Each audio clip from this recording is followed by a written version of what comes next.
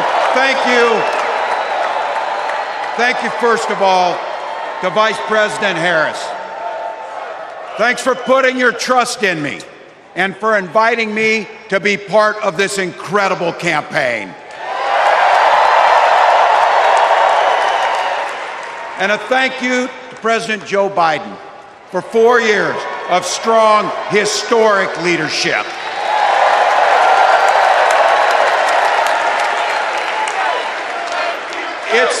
It's the honor of my life to accept your nomination for Vice President of the United States.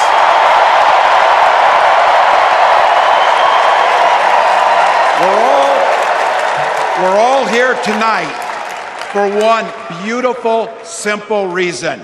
We love this country. So thank you to all of you here in Chicago and all of you watching at home tonight. Thank you for your passion. Thank you for your determination. And most of all, thank you for bringing the joy to this fight.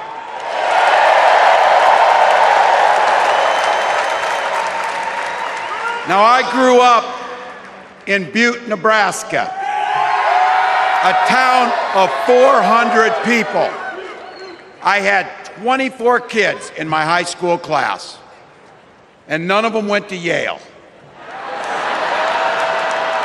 But I'll tell you what, growing up in a small town like that, you learn how to take care of each other. That family down the road, they may not think like you do. They may not pray like you do. They may not love like you do, but they're your neighbors. And you look out for them, and they look out for you. Everybody belongs, and everybody has a responsibility to contribute. For me, it was serving in the Army National Guard. I joined up 2 days after my 17th birthday, and I proudly wore our nation's uniform for 24 years. My dad, a Korean War era Army veteran, died of lung cancer a couple years later. He left behind a mountain of medical debt. Thank God for Social Security survivor benefits. And thank God for the GI Bill that allowed my dad and me to go to college, and millions of other Americans. Eventually, like the rest of my family, I fell in love with teaching. Three out of 4 of us married teachers. I wound up teaching social studies and coaching football at Mankato West High School. Go Scarlets! We ran a 44 defense. We played through to the whistle on every single play, and we even won a state championship. Never closed the yearbook, people. But it was those players and my students who inspired me to run for Congress. They saw in me what I had hoped to instill in them, a commitment to the common good, an understanding that we're all in this together, and the belief that a single person can make a real difference for their neighbors. So there I was, a 40-something high school teacher with little kids, 0 political experience, and no money, running in a deep red district.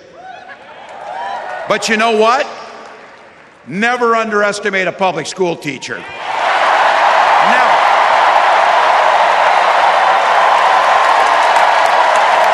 I represented my neighbors in Congress for 12 years, and I learned an awful lot. I learned how to work across the aisle on issues like growing the rural economies and taking care of veterans. And I learned how to compromise without compromising my values. Then I came back to serve as governor, and we got right to work, making a difference in our neighbors' lives. We cut taxes for the middle class. We passed paid family and medical leave. We invested in fighting crime and affordable housing. We cut the cost of prescription drugs and helped people escape the kind of medical debt that nearly sank my family. And we made sure that every kid in our state gets breakfast and lunch every day. So while other states were banning books from their schools, we were banishing hunger from ours.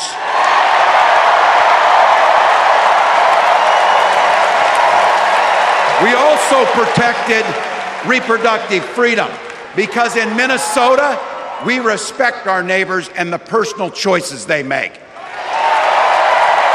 And even if we wouldn't make those same choices for ourselves, we've got a golden rule. Mind your own damn business.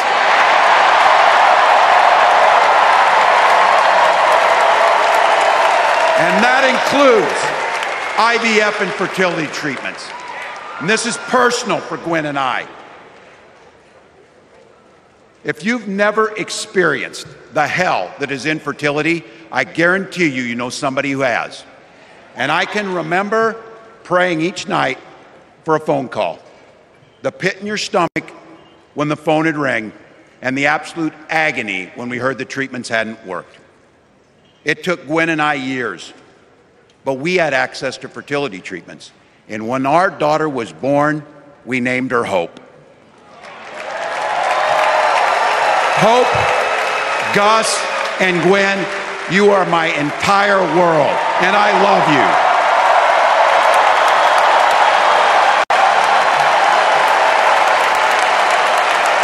I'm letting you in on how we started a family because this is a big part about what this election is about.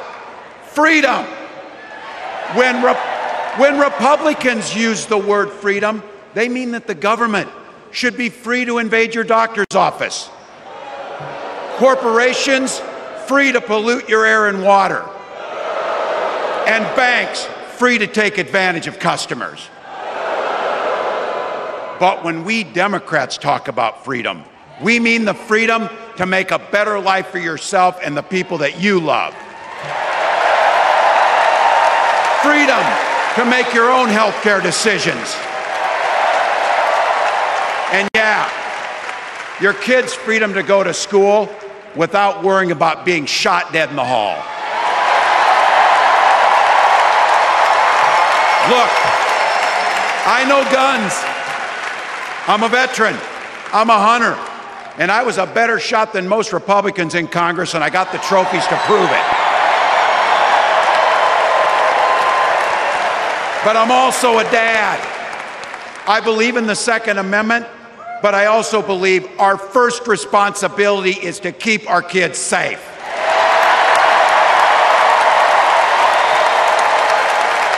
That's what this is all about.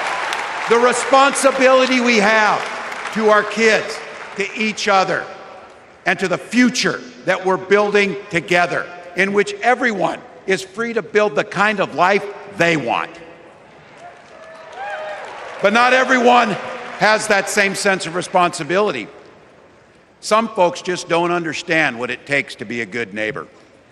Take Donald Trump and J.D. Vance.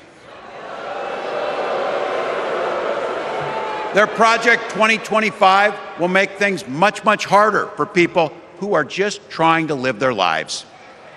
They spent a lot of time pretending they know nothing about this.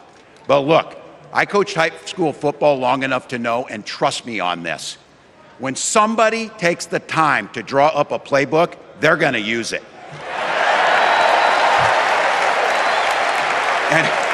And we know if these guys get back in the White House, they'll start jacking up the costs on the middle class, they'll repeal the Affordable Care Act, they'll gut Social Security and Medicare, and they will ban abortion across this country with or without Congress. Here's the thing, It's an agenda nobody asked for.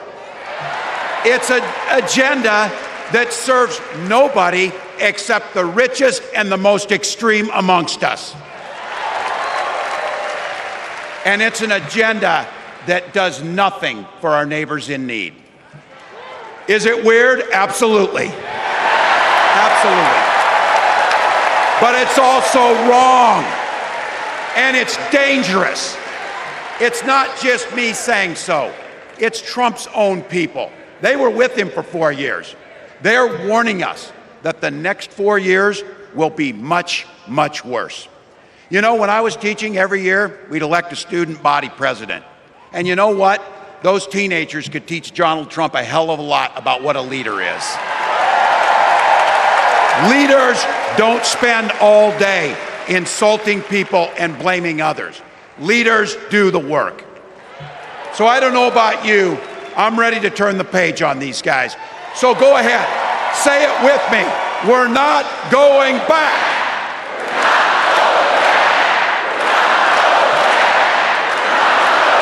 We've got something better to offer the American people. It starts with our candidate, Kamala Harris.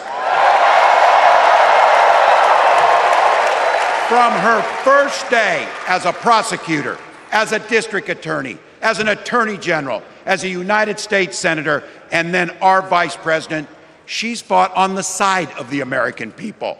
She's taken on the predators and fraudsters. She's taken down the transnational gangs, and she stood up to powerful corporate interests. She has never hesitated to reach across that aisle if it meant improving your lives. And she's always done it with energy, with passion, and with joy. Folks, we've got a chance to make Kamala Harris the next president of the United States.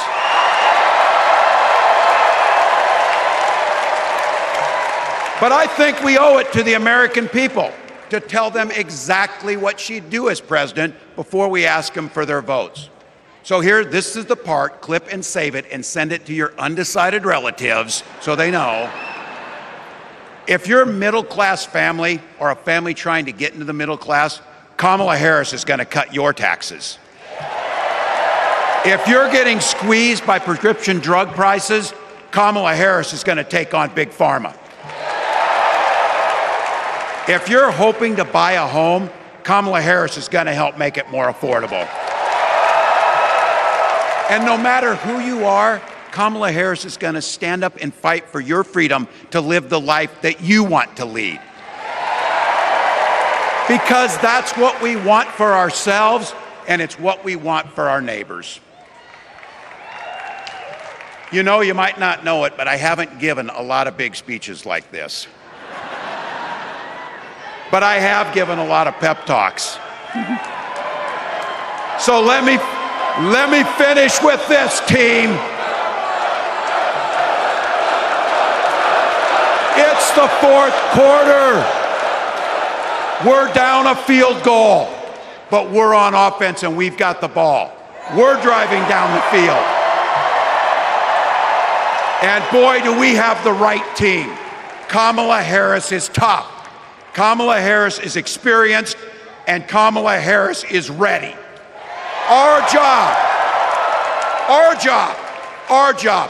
job for everyone watching is to get in the trenches and do the blocking and tackling. 1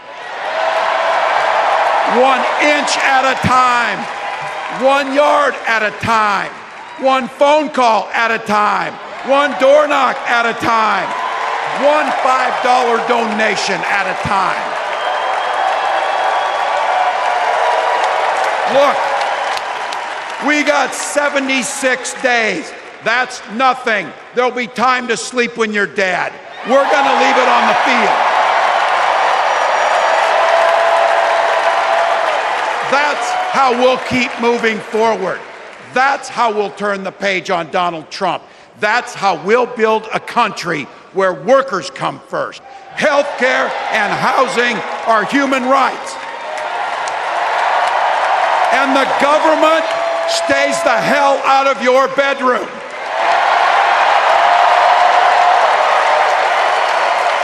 That's how we make America a place where no child is left hungry, where no community is left behind, where nobody gets told they don't belong. That's how we're gonna fight. And as the next president of the United States always says, when we fight, when we fight, when we fight, thank you. God bless.